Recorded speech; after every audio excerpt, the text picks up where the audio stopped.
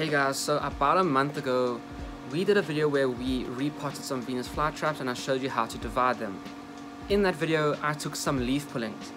So in this video I'm going to show you the leaf pullings and how they're coming along and tell you a little bit more about their care and what to expect from them. So let's get started.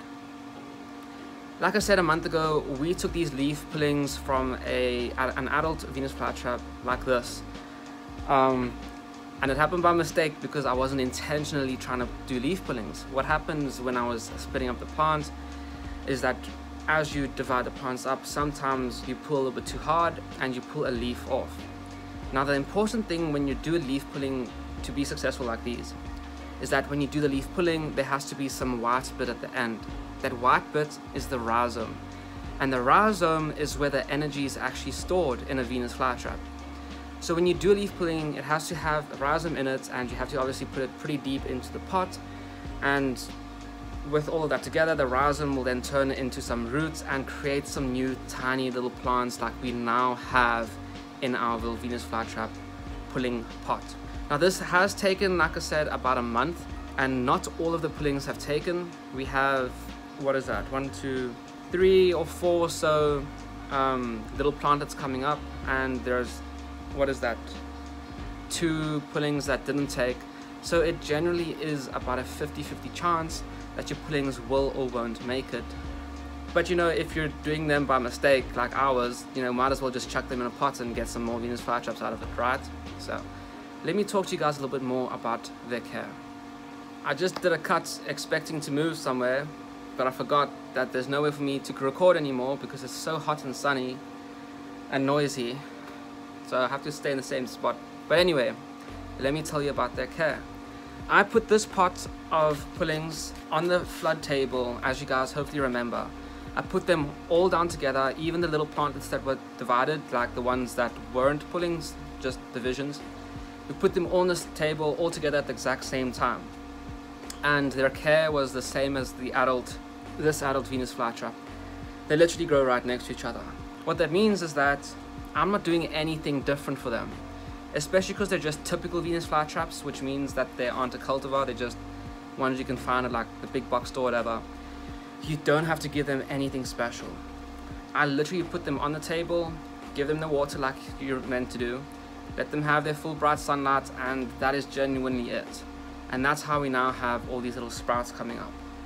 So what happens is that people, when they do a pulling or they get little divisions or something, they will over care for the plants. And this is something that I've talked about a couple times with, you know, carnivorous plants in general, is that people tend to over care for them and that kills them off. People would take their little pullings and they would put a plastic bag on them or keep them somewhere very humid and give them like less light because they think that you give them too much light it's going to kill the plants off or something. It doesn't make much sense to me because I know the plants, but to them I guess I can see where they're coming from. But what happens in those cases when you give the plant, and most of the time it's that they give them too much humidity, when you give the plant too much humidity, that is when they rot away because there is no fresh air coming in and no old air coming out. There's no air movement, and that means that the spores from mold can grow, algae can grow, fungus can grow, all that type of stuff. It makes it much easier for them to grow and take over the pot and obviously the plant.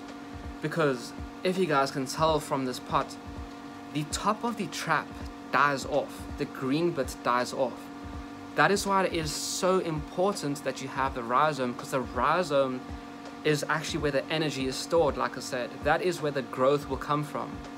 So if you put this pot in a plastic bag and keep it very, very humid like that, the top bit that rots away will rot away, and all the fungus and mold and gross stuff will grow on that dead bit and take over the entire pot and the rest of the plant and kill off any potential chance that you have of getting some little sprouts.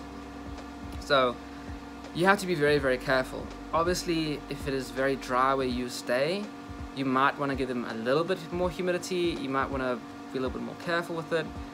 But if you can grow a normal Venus flytrap, a healthy adult Venus flytrap, you need to put your pullings right next to it, unless it is a cultivar because they're a little bit more tricky. Now that is essentially it, guys. Like I said, we have sprouts here. All the other ones are still alive and growing. They're all super happy. Like I said, they're just on the water table. I water them all the time. They always sit in water. They get full sunlight. They get cold and warmth of the days, you know, like normal. And we have success with them. Now, I'm not going to say it is a full success just yet, because I am doing this video because they have just started to come up and I've just noticed them. So I'm showing you guys an update video a month later because they're very slow. There is still the possibility that these little sprouts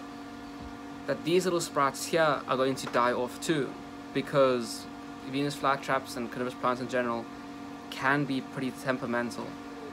And there's no real way to prevent them from dying off. As long as you're giving them the right care and you're doing everything correctly, like I just explained, if you just leave them outside and give them what they need, they should come right.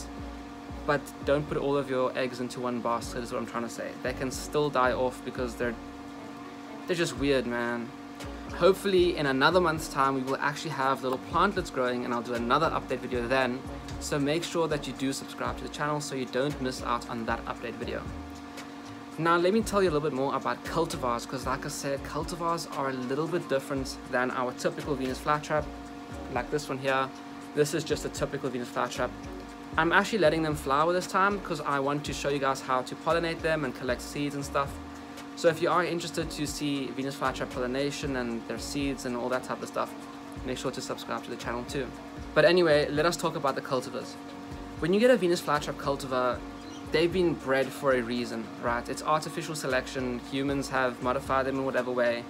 Just like humans over time have artificially bred bananas and strawberries and dogs and different breeds of cattle. It's the same type of deal. We choose specific traits that we want.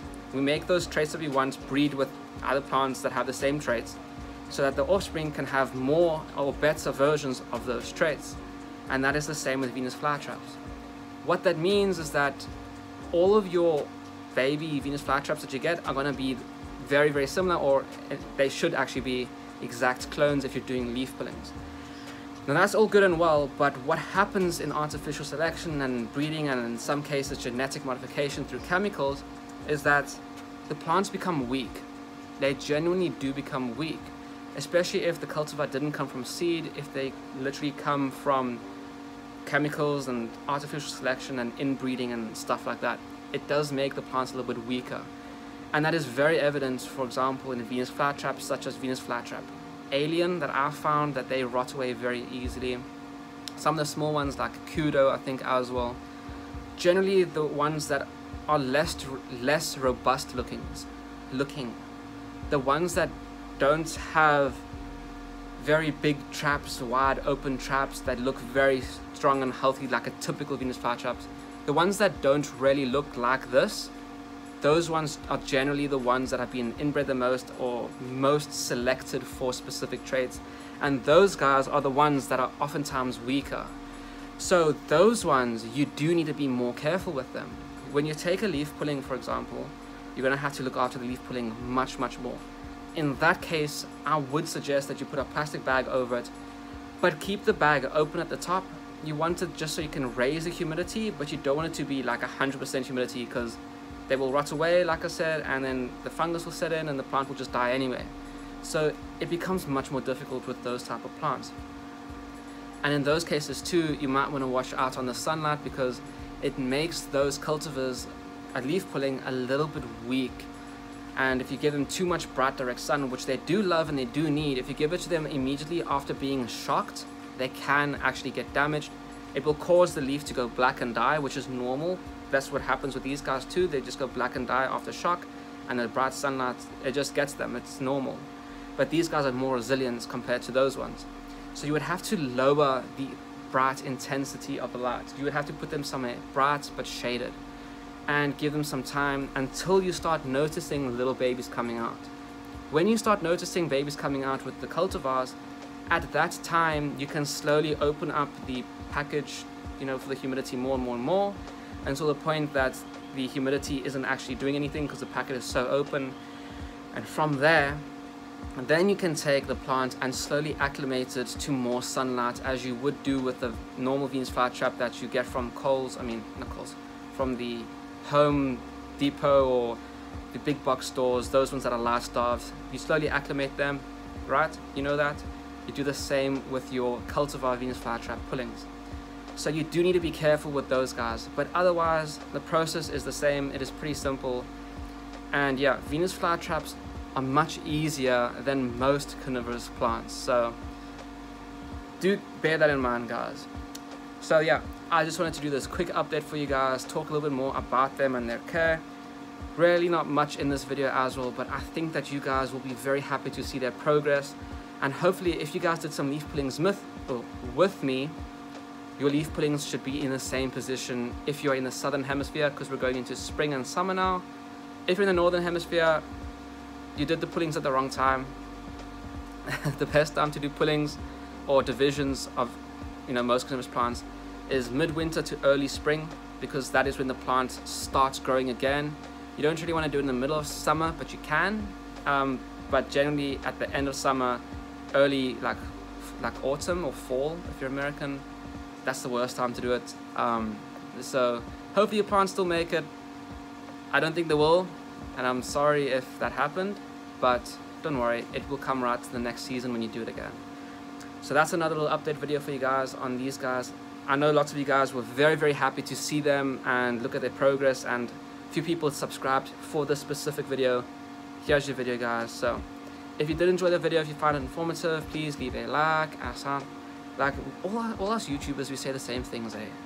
It's funny, but yeah, the likes does help the channel out, so please leave a like.